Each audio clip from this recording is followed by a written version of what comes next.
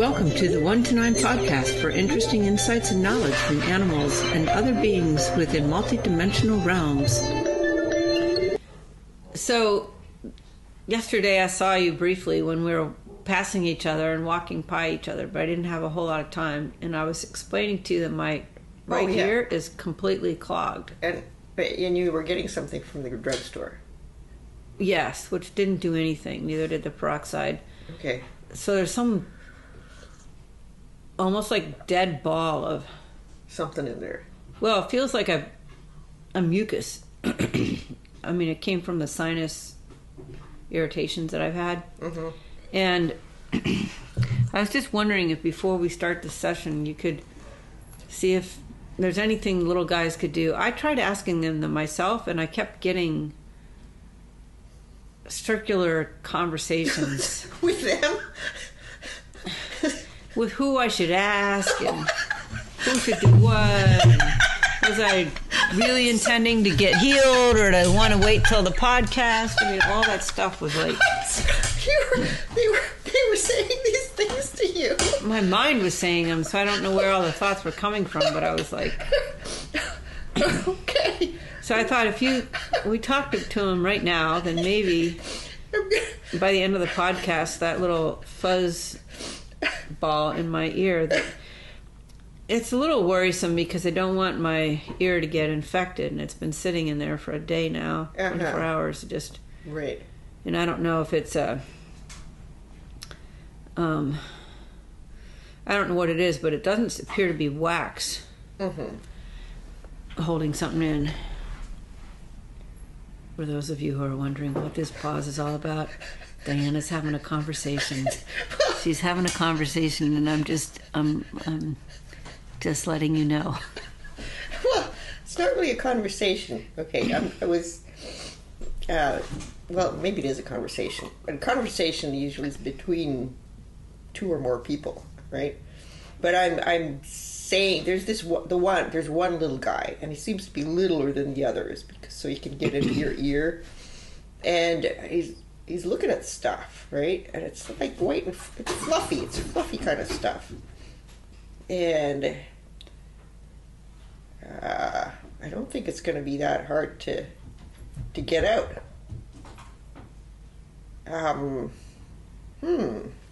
Okay, now there's more of them, and they're just going to go and blow it out. That's what they're doing. You feel anything? No. Maybe that's not going to work. I don't know. Well, I don't mind if they blow it out and it's white fluffy stuff. But that would be easy. Yeah, it would be. I don't really feel anything yet, but... Is it going to be one blow, or are they going to be blowing on it for a while? Well, I don't know. They're still doing it. Okay. I mean, they may decide to do something else. Okay, well, they're working on it. Awesome. Well, thank you. We'll check back later. Yes. Now, on to the Dolphins. Just to preface this particular discussion, Diana and myself and another friend of ours have signed up to go to a Swim with the Dolphins event in Hawaii in February. We're very excited about it. And we've already started reaching out to the Dolphins. And I think Diana has gotten some more clear communications with them already.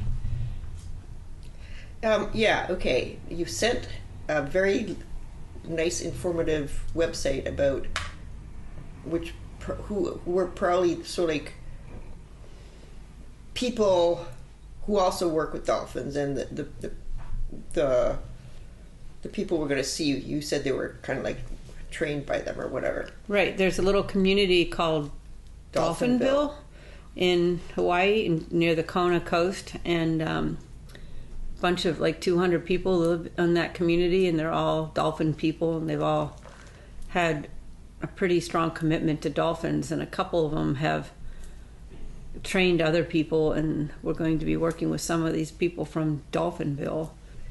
I think it was kind of like maybe the day before you sent an email with information about Dolphinville. Yeah.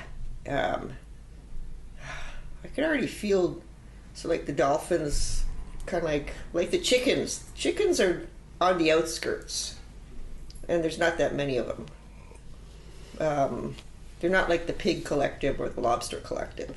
Then I felt kind of like, ooh, okay, dolphins are kind of like on the outskirts, the periphery of my seeing things in my head. So, and then after I looked at the website, right, it's like, ooh, one of them came up to me pretty clear and kind of close, right? So I could actually really see their head. And for some reason I knew it was like a female. And she says, welcome. We're looking forward to, seeing you next year, or something like that, right? So I'm thinking, wow, this is great. She's very friendly, very friendly. And then she says, follow me. And at one point also, she starts chirping in her dolphin language, which and it turns out she was talking in English. Oh. So I could understand the dolphin language, right? But it wasn't dolphin language, it was her chirpy voice, right? And I forget what she had said. But anyway, so I'm following her through the water, right? And you know how they kind of like jump out of the water, but this was like in the water, going like making like a up so and down wave. Right, so I'm following her also. And then the next thing I see was kind of like, and when she initially came up to me, she was there, like really close up. But then I saw 2 or 3 of them in the background. Okay, so I follow her, and then the next thing is there's a whole bunch of them in a circle, right? And like how many?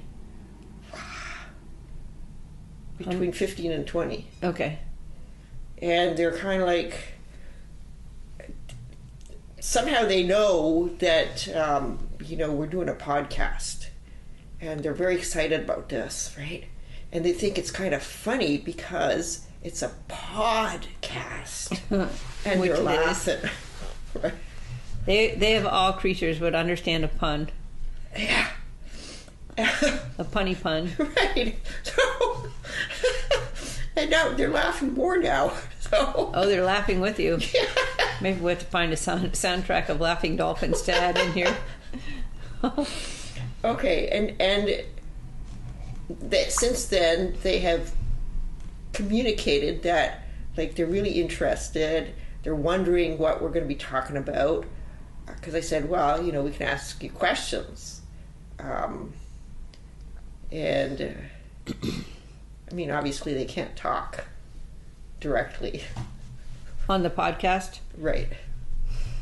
No, but they could talk through you, or they could give you a message. Right. Okay, so they're still there in a circle, and they're waiting. Mm-hmm. Okay. So they haven't started speaking yet. No, I guess they're waiting for us to ask them questions. Oh, okay. So I have a question for you, Dolphins. It's my understanding that you've transcended many different types of beings on this earth. Okay, this is referencing the fact that you have all this knowledge from many, many different types of inhabitants of this earth, and you have bigger brains than humans, so much larger capacity to store all this information and to, I'm assuming, do things with the knowledge that you have.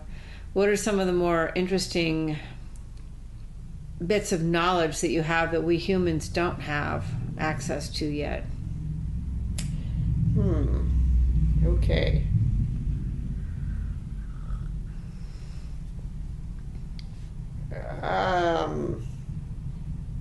It seems like they're saying they've got sort of like communicative knowledge, in that they have enhanced ways of communicating, I mean, with each other, but also with these other, I don't know what you want to call them, not civilizations, but entities, or multidimensional beings or whatever that are all here. So they can communicate with all the dimensional beings in this area, in the cosmos, or in the Earth's existence. You mean in the Earth's past existence? No, or right. The Earth's current situation. So more like local versus sort of like real cosmic.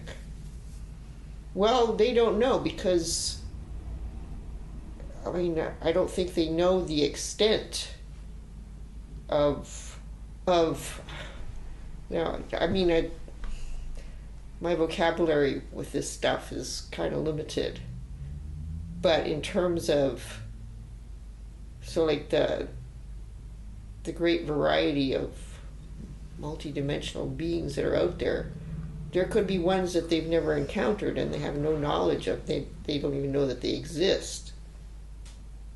So, but they can communicate with beings that we certainly can't communicate with, or at least very few humans can. And are these multidimensional beings here on Earth with us right now that they're communicating with? Well, they're in the ether, you know. Right. Like, yeah. But they may not be here constantly, you know. Oh, they come and go. There may be parts of them here. Yeah. They may not be permanently here. They travel. So. And is there a collective effort on the part of these multidimensional beings that are here now? For instance, a collective effort to raise the consciousness of humanity, or to, some lofty goal like that. Is there a collective mission between the Dolphins and these multidimensional beings? It's been like that for a long time. I mean, that has always been the goal since they can remember. Okay, the goal was never to remain static or go backwards. The goal was always to ascend.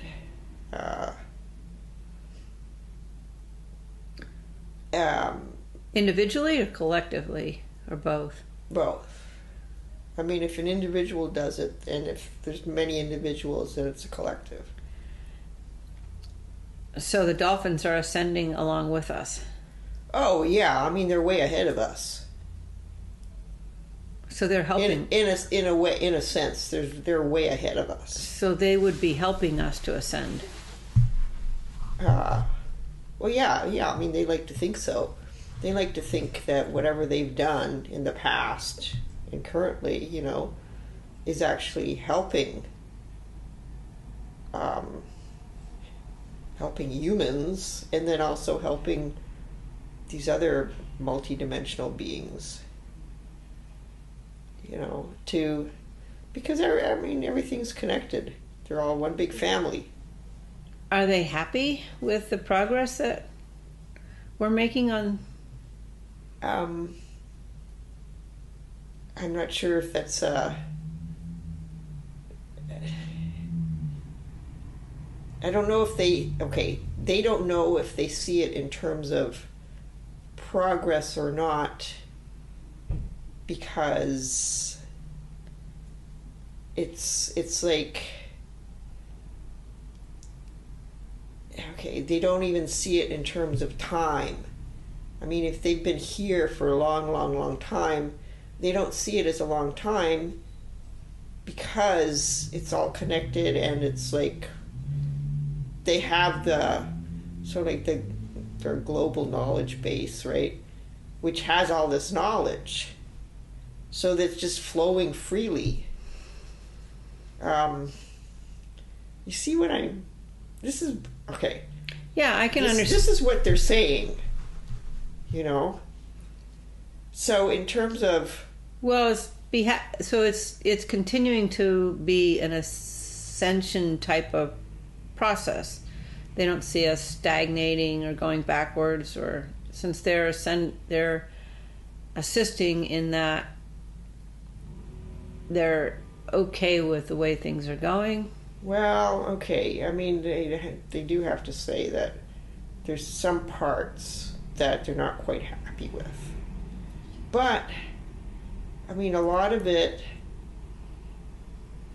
is kind of like sometimes out of their control. Just basically because, I mean,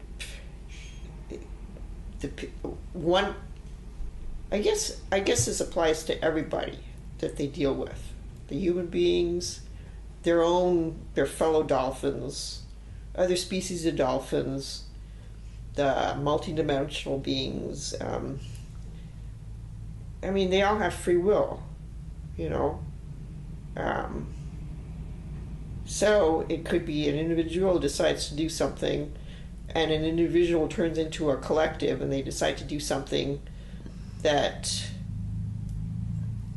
is not quite in the direction of ascension, right? But, you know, that's just part of the whole thing. They don't see it as good or bad. It just is. Okay? I mean... Well, that's fine. But, okay, they also want to say that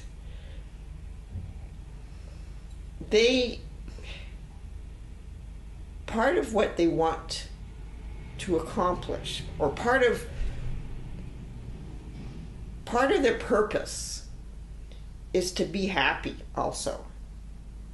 And what does being happy mean to them? Part of it is having fun. Okay?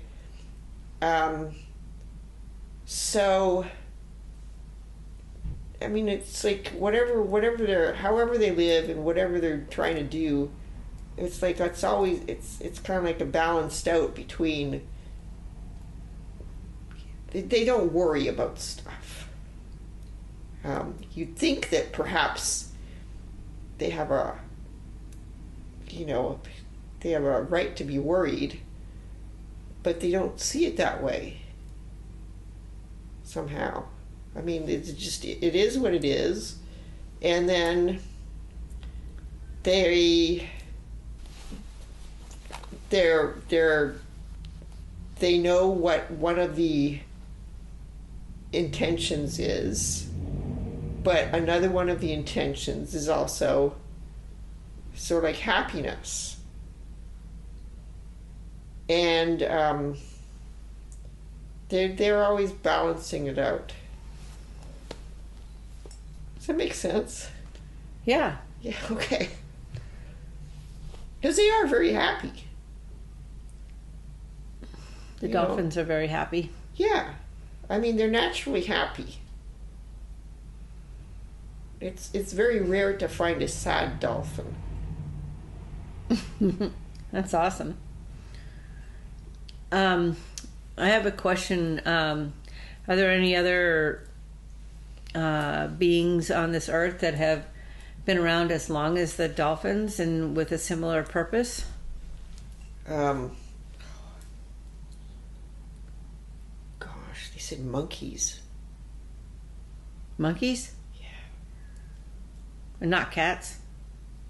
No, they said monkeys. Interesting. Think about monkeys and how happy they usually are. Right. Are very silly. But monkeys can also... I mean, monkeys encompasses a whole bunch of different kinds of... Mm-hmm. You know, it could be apes, it could be gorillas, it could be chimpanzees, it could be... Right. Right. They like monkeys for some reason. The dolphins and the monkeys. Who'd have thought, right? Right. And, okay, how? But they've been around like the dolphins through a lot of the different civilizations, the Lemurians and whatever previous civilizations, or They say yes. And I mean, how do they know this, right? well, if they were there, they might know. Yeah, I know, but that would mean monkeys would have to be living underwater also. Oh, I don't know. Was the whole Earth covered with water at one point? Well, no, they're not saying not the whole Earth was covered in water, but there were some civilizations that were underwater, that were living in water. So, I don't know. It could.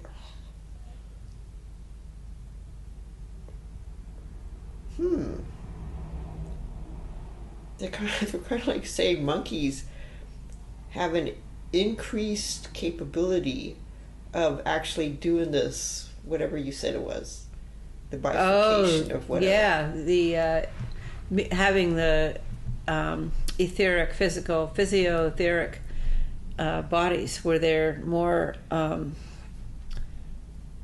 able to change, from a etheric to a physical being. Now, let me ask this question then, because the monkey's brains are not known for being bigger than the human brains, and the dolphin's brains are known for being bigger than the human brains. So if the monkey brains are smaller and they can do very sophisticated things like shape shift from physioetheric to physio. But they're saying it doesn't require that much brain power to do that. Oh, so we humans have enough brain power to do it, we just don't know how? They don't know. They're saying some humans could do that. Right. And I'm sure that's true. Yeah. But it's not the norm for humans. Right. Very interesting piece about the monkeys. I don't know where that came from. It's like, all of a sudden it's like, oh, yeah, they like monkeys. They really like monkeys. This is a silly question. Are there any place on this planet where they get to interact directly with monkeys freely? Gosh, they're saying yes. And where is it?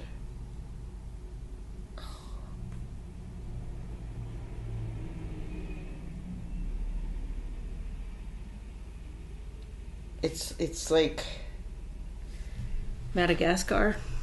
No, I don't know if they'd actually name names that we know. But it is some kind of water-based place, and the monkeys are like riding on the dolphins. Oh, interesting.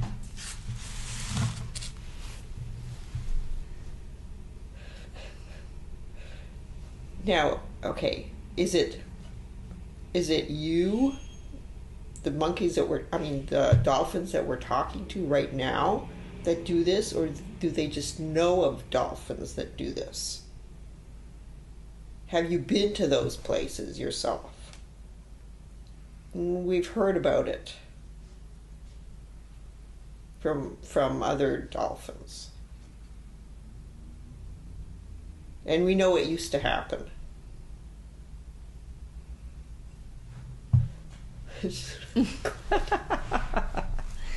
Very interesting. Oh my gosh.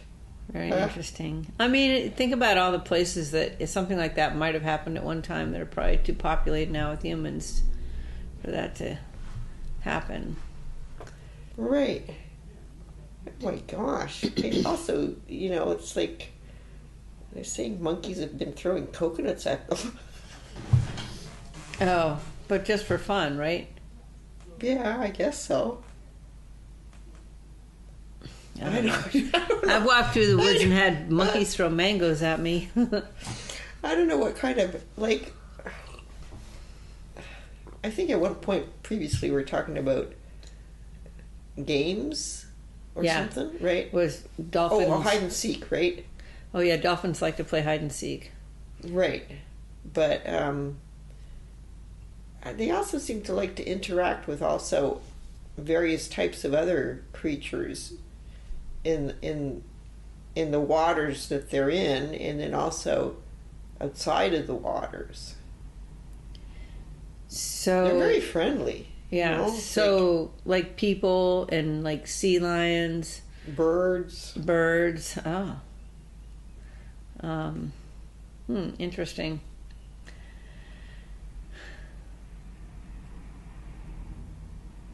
Yeah, and they're saying yes, our community is very, very big.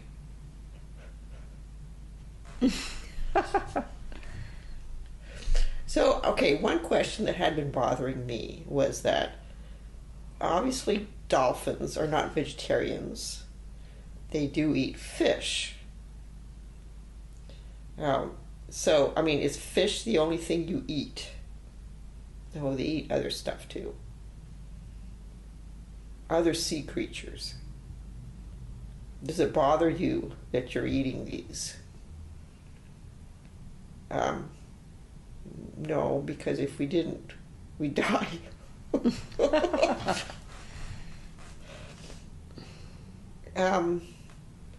Yeah, and then they say the fish, and they know that. So, it is what it is. Right.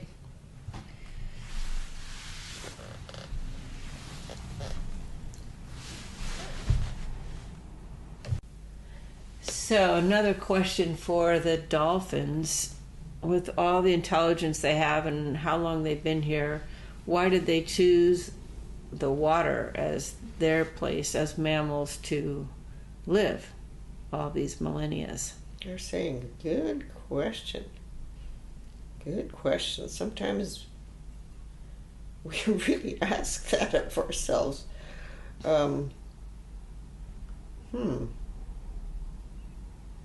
Well, I mean, we've been here, they've been there so long.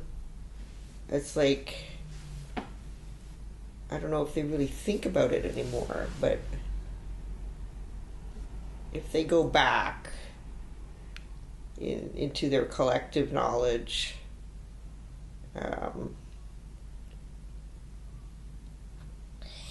saying somebody decided that. Somebody being like one of the early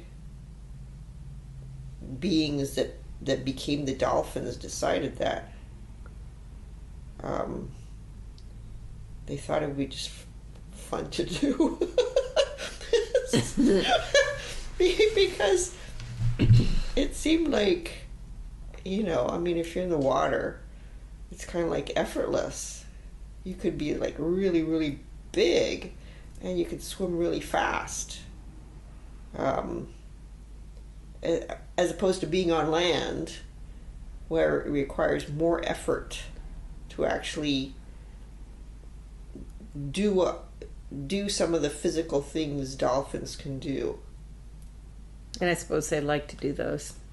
Yeah, they're saying something about acrobatics. Okay. Mm-hmm. So, they like that. Mm-hmm. And they wouldn't be able to do that on land, really. Much harder. Right. Good answer. So I'm thinking, it's like, why not air? Why didn't they choose air? Well, they wouldn't be really big then. I mean, how many flying animals are there? Because I'm sure birds are not the only flying animals, right? What's the largest bird? Certainly not as big as a dolphin, right? Ostrich. No, they don't fly. Oh, that's right. Duh. Yeah, so they seem to be concerned about the physical things they could be doing, and they want to find the right environment for that. And again, it's like acrobatics. They like that. So and they can't really change now. I mean, they could, but then they could and they couldn't. Okay, I have another question. I have two questions that are coming up.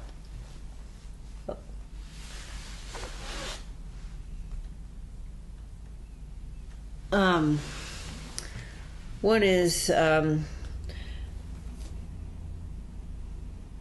dolphins ever consider leaving the Earth? Not at this time. And if you're talking about any time previously, they're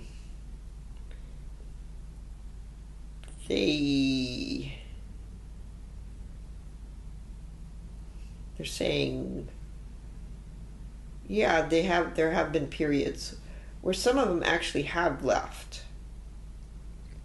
So they didn't leave. I mean, they didn't all leave. Some of them did leave, but it's just like small groups.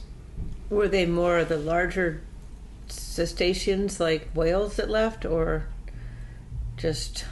They're talking in terms of not whole species, they're talking in terms of individual pods or something? Groups. Yeah. You know? Yeah. And why did they leave? They just didn't like it here anymore.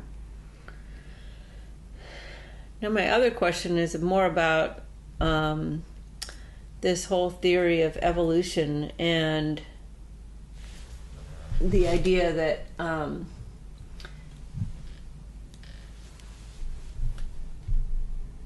I guess it's a complicated question, like a cross between evolution and reincarnation.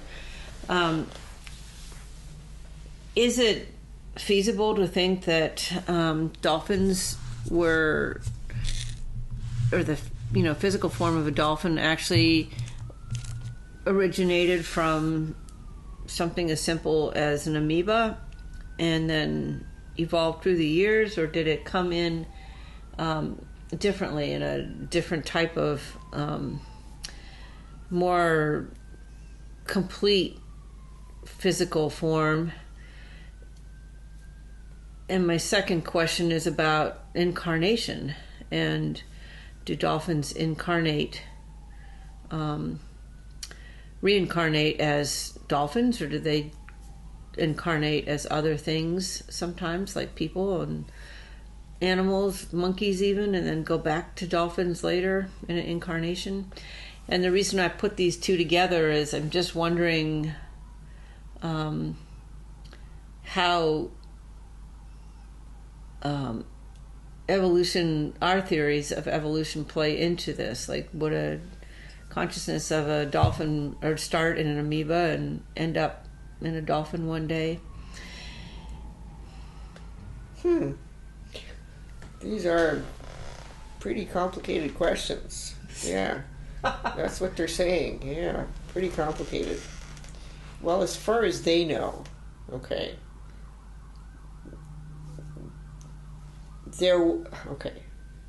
This runs contrary to how we as humans think in terms of evolution. They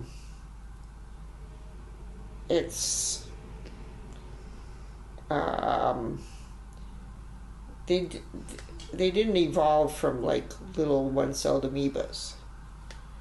They came from elsewhere. They being sort of like the dolphin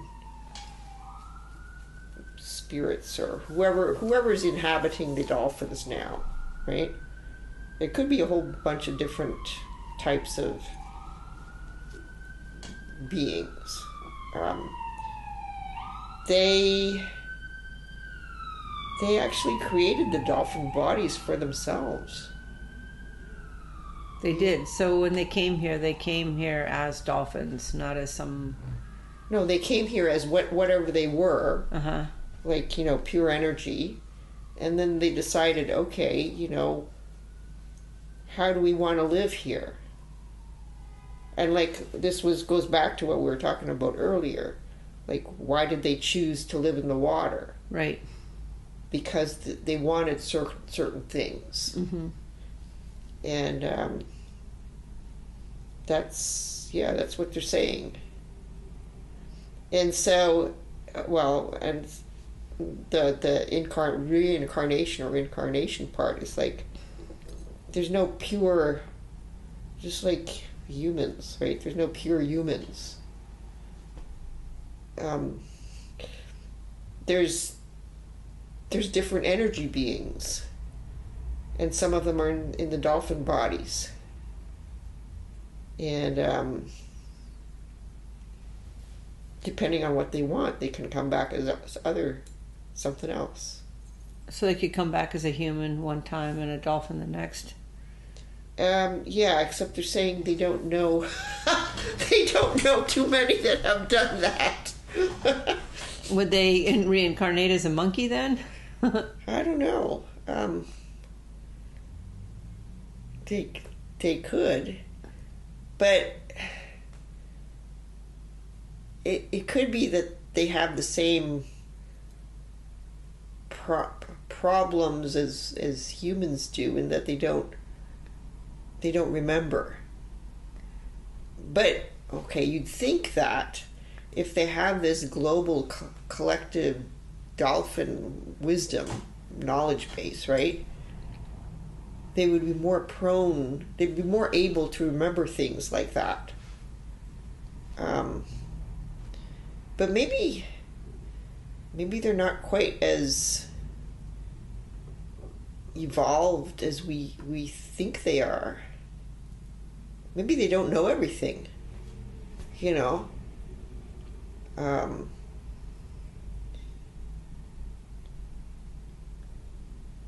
What I mean is, maybe they don't know everything about themselves.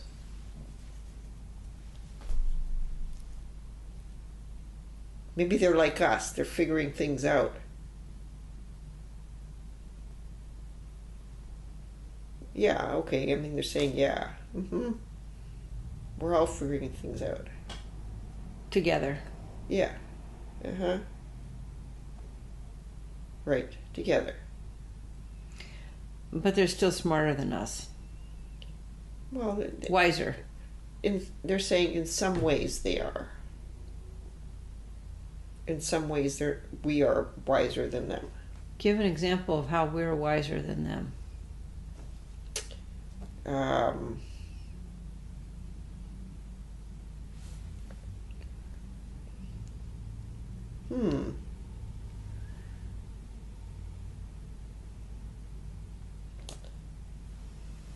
This would be not as groups of humans, just individual humans. I'm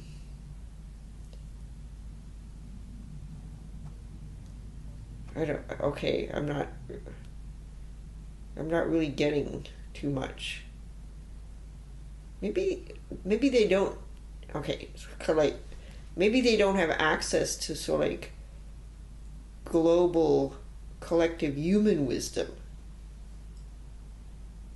You know, they've got the access to the global collective dolphin wisdom, and whoever they've interacted with previously.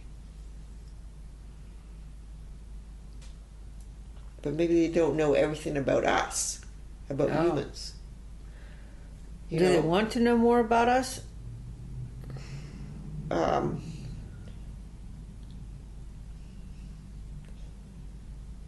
They want to know more about us to the extent that it will enable everybody to progress and ascend. I mean, they don't want to know scientific facts or, how to build an rocket ship to the moon. It's yeah. They don't want to go someplace that doesn't have any water. Well, I mean, they could, but it wouldn't be on a rocket ship. Right. They'd get there a different way. Yeah. Like teleport or something. Right.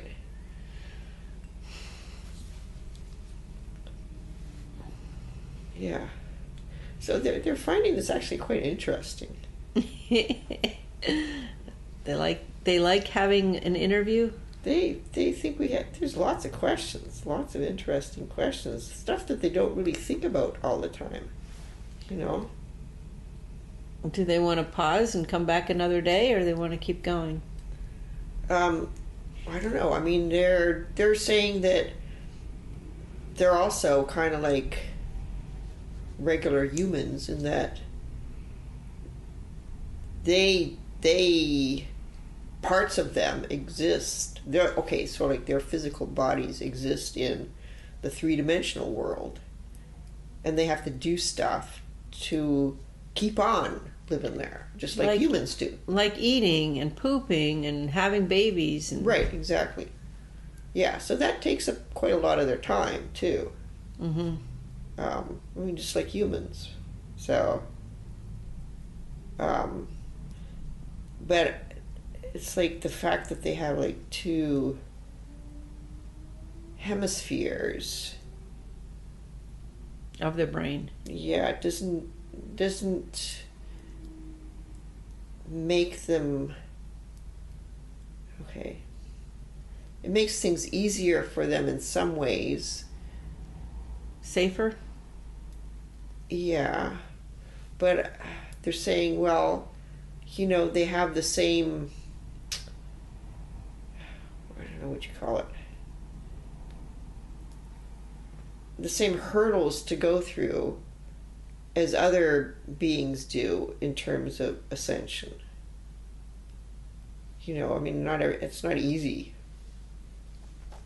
They're here just like everybody else is here. Very interesting.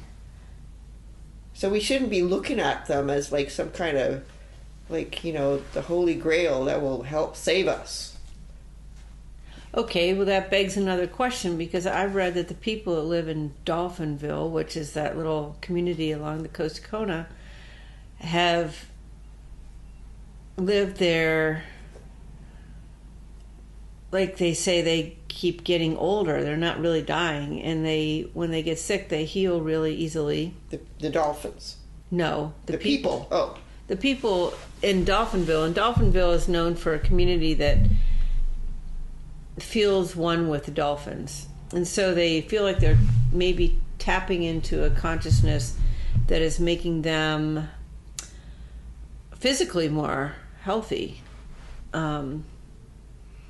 You know, maybe spiritually more healthy too. It's not always clear what causes someone to, you know, heal faster from a sickness and live longer. But these people claim to, you know, have a pretty strong bond with the dolphins in general, and spend time swimming with them and you know, to their best abilities, communicating with them.